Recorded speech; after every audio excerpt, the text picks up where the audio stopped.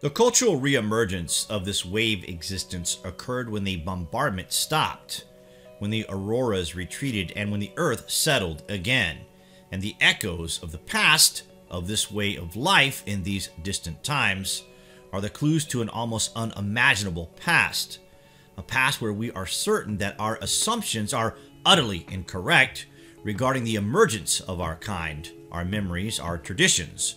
We can never underestimate how much our culture relates directly to what was witnessed in the sky.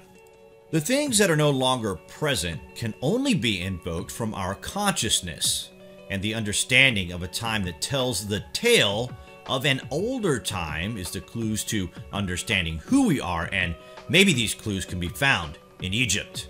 Wait till you hear this.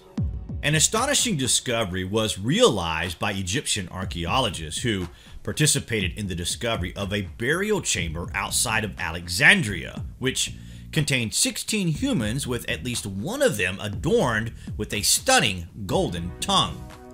Apparently an amulet made of gold foil, and may have been made to help the dead speak in the afterlife, according to the Egyptian Ministry of Tourism and Antiquities.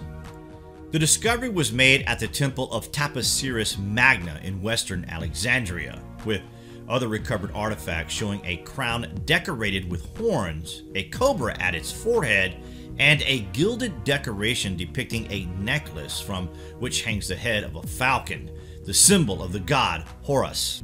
Archaeologists found other golden artifacts too, including a funeral mask with golden flakes arranged in the shape of a wreath, and some gilded decorations depicting Osiris, the ancient Egyptian god of the dead. The mummies found there were not particularly well preserved. They date to a period more than 2,000 years ago, when Egypt was ruled by the Greek Macedonians and later Romans. The temple itself, according to the ministry, appears to have been built during the reign of King Ptolemy IV, a Macedonian king who ruled in the 3rd century before the birth of Christ. Queen Cleopatra, who reigned for about 2 decades before her death in 30 BC, was the last ruler of the Ptolemaic dynasty before the Romans took over, and coins depicting her face have also been found in the temple. According to the director of the Institute of Egyptian Art and Archaeology at the University of Memphis, a golden tongue would not have been uncommon in elite burials during the Ptolemaic and Roman periods. However, within an Egyptian funerary context, its reference is to spell 158 of the Book of the Dead, which ensures that the deceased has the ability to breathe and speak, as well as to eat and drink in the afterlife. It may be conflated with the Greek funerary practices of placing a coin on or in the mouth of the deceased as payment for the ferryman, Charon, who transported the deceased across the river Styx to the underworld. The team of archaeologists that found the 16 tombs at Taposiris Magna was led by Kathleen Martinez, a lawyer-turned-amateur archaeologist from the Dominican Republic. The team has been working for years to find Cleopatra's tomb and had focused their efforts on Taposiris Magna. But the burial site of the famous queen, who reigned from Alexandria and was said to have died there, has not turned up there yet. The stated goal of the Egyptian Dominican mission is to find the burial of Cleopatra at Taposiris Magna. Many scholars believe, however, that the burial place of Cleopatra was within a royal burial complex, perhaps associated with the Palace District, now lost underwater in the Alexandria harbor.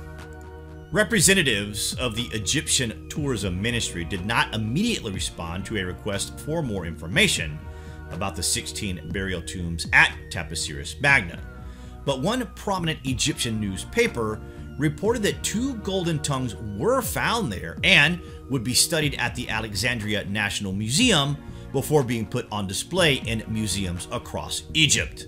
The statement from the ministry reads as follows: "A new archaeological discovery in Alexandria.